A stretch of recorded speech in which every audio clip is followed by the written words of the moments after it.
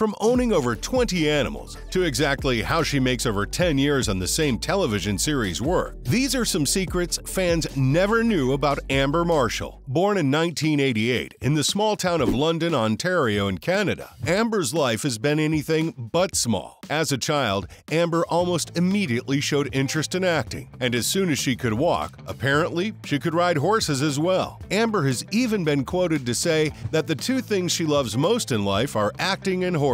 This would later come in handy when, as a teenager, Amber became a veterinarian's assistant. While Amber loved and still loves animals to this day, she made sure to give her other passion of acting some time in the spotlight. Enrolling in the well-known Lester B. Pearson Performing High School of the Arts, Amber's talent began to flourish from the early age of 11. It wasn't long after, in the year 2000, Amber made her first acting debut on screen in a television series called Super Rooper. The following year, Amber landed roles in 4 more projects: Twice in a Lifetime, Dark Oracle, Doc, and The Christmas Shoes. All of these projects were preparing Amber for her penultimate role, the role of Elizabeth Smart in The Elizabeth Smart Story. The Elizabeth Smart Story was a film based on the true story of Elizabeth Smart, a Utah teenager kidnapped in 2002 and held captive for 9 months until ultimately being rescued. This role landed Amber a nomination for a Young Artist Award for Best Performance in a TV movie, miniseries, or special. Although Amber did not ultimately win this award, it was the role of a lifetime that came next, which was reward enough. In 2007, Amber landed her biggest and longest-lasting role of her entire career, the role that has kept Amber comfortable with taking on very few on-screen credits after it, the role of Amy Fleming in the CBC-produced series Heartland. Heartland is a television series that was adapted from a hefty 25-book series by the author Lauren Brooke. Heartland, the television series, as of 2023,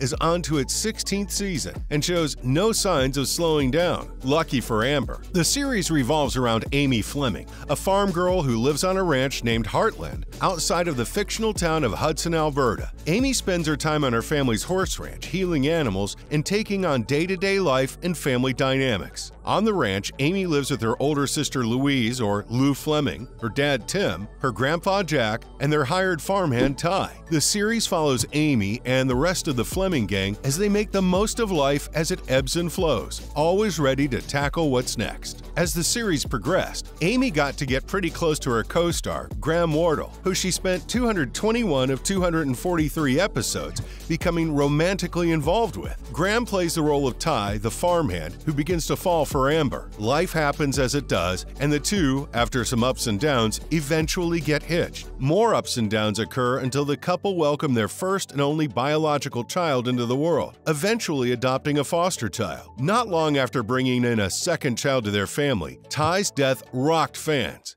leaving Amy as a single mother and loyal watchers mourning for her loss. After so many shared simulated life experiences together, one would expect Amber and Graham to have become incredibly close, and that they did. Mind you, these two actors had a lot riding on their on-screen romance. It's not often you get to see long-running romance or even long-running TV shows made by Canadians for Canadians. So, how did the pair of actors manage to keep their professional relationship alive and well? It comes down to respect. Any relationship, professional or not, needs a level of respect and appreciation for each other, Amber said. Amber followed up with, "It's always been about making this wonderful project together. It's not about one individual. Let's work together." And work together, Amber and Graham did, for over a dozen whole seasons. At the basis of their relationship is one shared core tenet: Amber and Graham's desire to continue providing quality content to their homegrown Canadian fans. "We just want to make great television," Graham said. Amber agreed, saying, "When we come shoot a scene, it's not, how does a scene make my character look better?" Amber quickly followed up with, "It's how do we tell this story in a way that is authentic and can make people connect with that sense of a family unit being loving and supporting." So, what does Amber do when she's not on set, being Canada's television darling? Well, she's living on a ranch in Calgary, Alberta, not too far from where Heartland is filmed in High River, Alberta, with her husband Sean Turner. Amber and Sean met at a horse show in 2010 that Sean, a professional photographer with a flair for Western-inspired aesthetics, was shooting. Not long after, the two were married in 2013. in an appropriately Western-inspired wedding, complete with the bride riding a horse down the aisle to the groom. Talk about keeping in character. But aside from Amber's ranch in southern Alberta, the similarities don't stop there. Amber is an animal lover, big time. She owns over 20 animals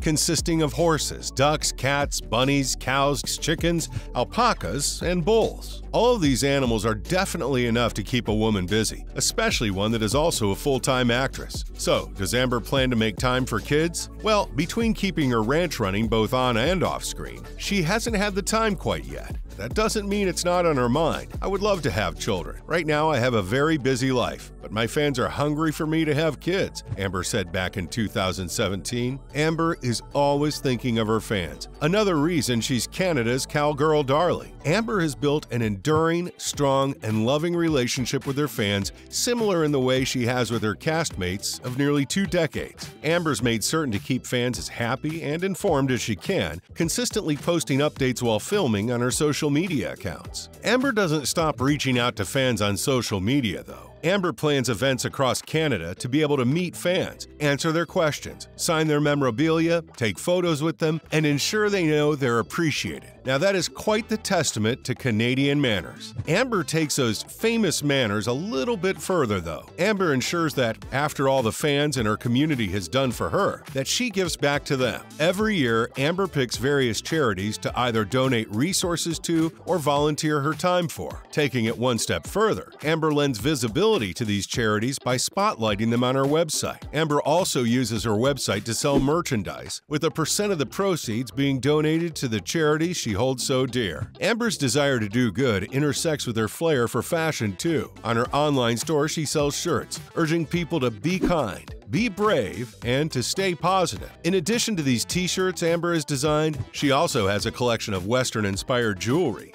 that any Heartland aficionado would wear proudly. Amber had no problem getting support from fans and castmates on her pivot into the fashion world. When Amber started her clothing line and jewelry, she just stepped up. It was really inspiring to see her taking the next step on her own. It was awesome, said Graham. Amber's artistic horizons have broadened even more since the release of her fashion line. Having already published one book entitled Where'd Cow Go?, Amber has finished her second book, Where'd Turkey Go? Rather than hiring an illustrator like she did for her first book, in another attempt to give back to her community, Amber organized a competition to find her next illustrator for her up-and-coming book. Maybe the winning illustrator will also be able to do some work on Amber's magazine, cause yeah, she's created one of those too, and it has almost 20 issues available. That's a lot of reading material. So, from on-screen darling to off-screen ranch hand, to fashion designer to philanthropist, these are some of the secrets fans never knew about Amber Marshall.